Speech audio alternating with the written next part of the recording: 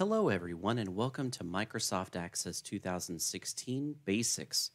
My name is Steve Bishop, and in this video we're going to take a look at the different table data types. So let's first start off by taking a look at text fields. You'll notice that we have a short text data type where we can put up to 255 characters. This also corresponds with how much memory will be occupied inside of your application. You should keep an eye on the size of memory that is being used by your different data types. The less, the better. Now, if you're looking to store more text than just the 255 characters, you can go with a long text field type. Now, you can put up to a full gigabyte worth of text inside of a long text field. Please note, though, that Access databases can only contain up to 2 gigabytes worth of data. Next, let's look at the numeric fields. So first, we have a byte, which can contain any whole number from 0 to 255. You'll notice that a byte takes up 1 byte of memory. Now technically, I'm saying memory here, but I also mean size on the hard drive. Since databases store their data onto the hard drive, these memory sizes are actually also sizes on the hard drive. Next, there's an integer, and an integer can contain any whole number from negative 32,768 to positive 32,767. And you'll see that it takes up 2 bytes of memory or hard disk space. Now, if you need to contain a whole number larger than 32,767, then you're going to want to go to a long integer, where you can see we go up to the billions. So far, these values have only been whole numbers, though. What if we want to store some decimals? Well, the first data type that can contain a decimal point is a single. Now, a single can basically contain up to 7 digits. The next size up from a single is a double, and a double can contain up to 15 digits. Then finally, we have the decimal, and a decimal is very large. It can contain up to 28 digits. Now, with the single, double, and decimal data types, you can store whole numbers in them. It's just that it will also keep track of the decimal points. Some special numeric fields to know about are the currency data types, which contain up to 15 digits to the left side of the decimal point and 4 digits to the right, and the replication ID, which is a very special data type. One thing to know about the replication ID is that it's also known as the globally unique identifier. So we'll find that replication IDs are often used for identifiers or unique values that are needed for a record. And finally, here are the other data types that you'll find in an Access database. We've already seen a date-time where we can store date-time-based data. We've also seen an auto number where the number was automatically generated by the database. We did not have to enter the value in ourselves. Notice that an auto number can be either a long integer or a replication ID. Next, we have a yes or no data type. Now, the yes-no data type goes under a lot of different names: a true-false, a boolean, a bit, or even sometimes referred to as a flag. Next, we have OLE objects.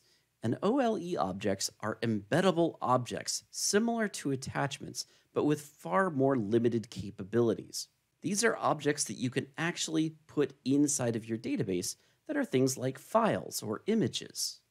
And of course, we have hyperlinks, where we can store email or web addresses, but there is a 2048 character limit. Now, we also have attachments, which are embeddable objects just like the OLE object, but attachments are the much more preferred way that you store objects in the database now. And finally, we have a calculated data type, where it actually stores the result of a calculation.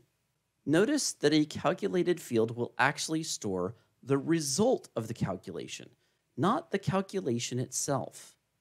Now, I'm going to post a link in the video description below that will take you to the different data types and field properties. It's much more explanatory than what I can do in this video, and it's the official office documentation.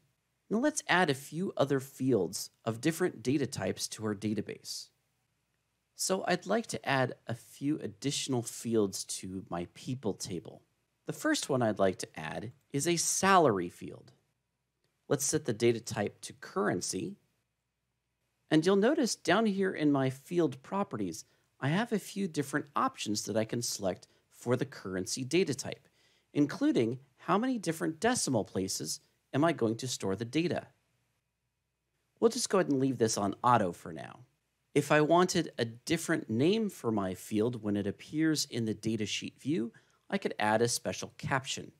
You'll also see that I can have a default value. Let's go ahead and change this default value to 50,000. I can also add a validation rule, which I'm not going to get into right now, but it's essentially a set of rules that I can specify for how small or large the user must enter the values. Then there's the validation text, which is an error message that appears if the value entered does not match the rule. I can also say that the field is required. So, in order for someone to add a people record, they should have to enter in a salary. I'm going to leave that set to no for now, though. Indexing is a very special topic that we'll talk about perhaps at some later point in this video series, but just understand that it helps speed up the searches whenever you're trying to look for things inside of a table. Then finally, there's the text alignment, which is how should the values appear inside the datasheet view? Should they just be in a general alignment, or should they be aligned to left, center, right, or distributed, sometimes also known as justified? Now, these are just the field properties for a currency data type. You'll notice that if you go to any of the other data types, you'll have several different other field properties. If you're not sure what each one of them does, you can simply click on it, look over here to the right to see what that particular field does. Let's go ahead and add another field name here. This time, I'm going to make it a picture of the person. And this is going to be an attachment. So we're going to actually attach images for the people. And one last field that I'd like to add here is an active field. Now, an active is a yes or no. So let's select yes or no. Now, in database circles, an active field is a special field that helps us identify whether or not that particular record should be active or inactive.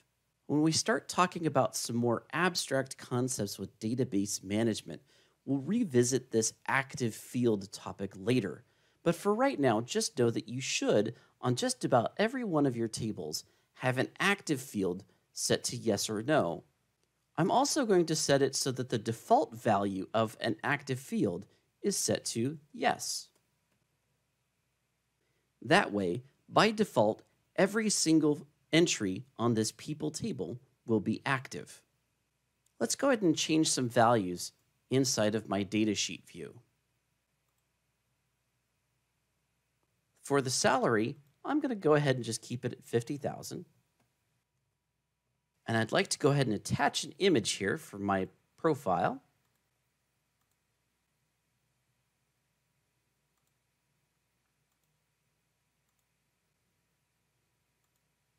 And I'm going to go ahead and set my active to true. I'm going to also set active to true for all of the other people in my people table. And let's set some salaries for Shane and for Denise. So there we go. We've added some additional fields to our people table of a variety of different data types.